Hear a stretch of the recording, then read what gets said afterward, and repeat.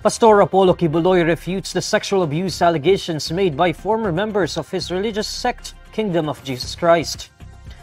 In an audio statement on Wednesday, the televangelist says he is only being accused of rape because he rejected the women whom he says were fighting over him. Ito po ang kasalanan ko. Pinayaman ako ng Panginoon Diyos, akala nila sa akin. Single ako, kaya pinag-aagawan ako. Pagkatapos na ako ay maghihindi, mapapahiya, ibabaliktad nila sa akin. Yan ang tinatawag kong Potiphar's wife syndrome.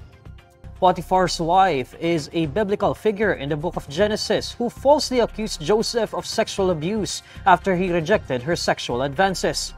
Moreover, the religious leader says that his accusers were trying to wed him for his money. Hindi po ko nagsasalita ng ganito kasi mapahiya ang mga babaeng yan. Nag-aagawan sila. Mahirap man sabihin. Pinag-aagawan nila ako.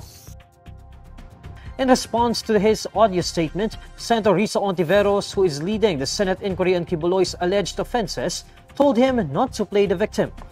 During a Senate hearing on January 23, three of Quiboloy's former followers accused the pastor of repeatedly raping them for years.